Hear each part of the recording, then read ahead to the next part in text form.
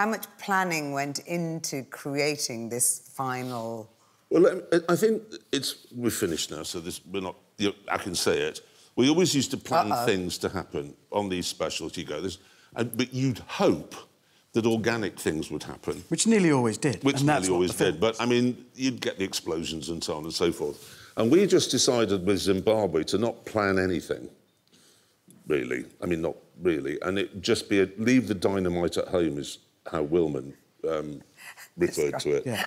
And by and large, it's just us three bumbling along in those three really rather wonderful cars across Zimbabwe, which I think we're all in agreement is probably the most beautiful place any of us have ever been to. You could argue we saved the best till last. Yeah, it's quite spectacular. I mean, not like sometimes you go, oh, that's a lovely view. Zimbabwe does this somewhere. You go around every corner and the view changes completely. One minute you're in Sri Lanka, then you're in Austria, then you're in Ireland, then there's a jacaranda tree, and it doesn't it? It's just ridiculously variable. I remember in the early days going around Britain, you sort of got the feeling that maybe we were becoming known because people, being British, would sort of go, all right. And then we started sort of travelling around a bit, and then there was a time, it was the Middle East special, we were driving through Syria, I believe. It was. Yes, and Hammond had a catastrophic dose of if I remember rightly. And we stopped at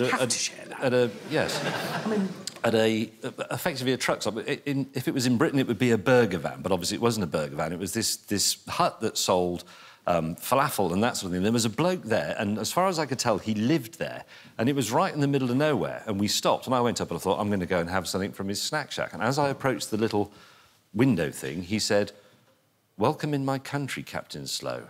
And I thought, how do you know? Were you nicer to each other? I'm not sure that you were. Yes, no, I think we were slightly. Do you remember? I was nice once to James. He was behind me, and he was driving through something particularly tricky. I'll never forget it. And I saw it in the mirror, and I did say over the radio, "Oh, mate, nice driving." And then there was a sort of silence. Well, we didn't have to Well, I was process wondering when your relationship would become physical, and I thought it was around about then. That's kind of what triggered it, to be honest. We worked it out together that evening. But I actually helped you mend your car at one point, which you've never done before, and you thanked me for helping you open the sunroof on your last I did say thank you very much, and you helped me. No, but I don't know, maybe we were nicer to each other. We've been doing press interviews all day today, and I found it was quite refreshing to be nice to each other, because normally we say that we're fuelled creatively by a loathing of one another, but it's not really true. I'm glad we didn't think of it earlier. That would have spoiled everything, wouldn't it? It would never have worked. Exactly. I'll miss the start of a special, and I'll miss the fact that, I mean, we've done stuff together all over the world, in every conceivable landscape, but also all the live stuff we've done together. And you reach a point where if we're three on camera and something happens, you do sort of instinctively know, oh, that's a Jeremy thing, I'm going to let him run with that, and then I'll chip in with a little line. Oh, that's going to infuriate James, and I know Jeremy's going to point that out.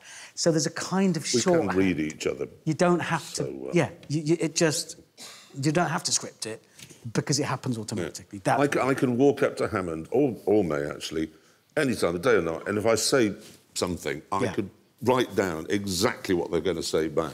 It's like being married, isn't it? No. We needed to get separated from Hammond, so I had this idea that I was going to put something on social media, and I'll come to what happened later, but put something on social media saying that in this town, I can't remember where it was, somewhere in northern Italy, Richard Hammond would be appearing the next day in the town square at 12 o'clock. And this is what happened. That was just one tweet in northern Italy, and this is what happened, if you've got the clip of it. Let's have a look. Oh, my God.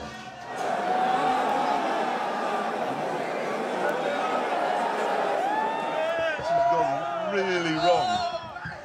This has gone so spectacularly wrong.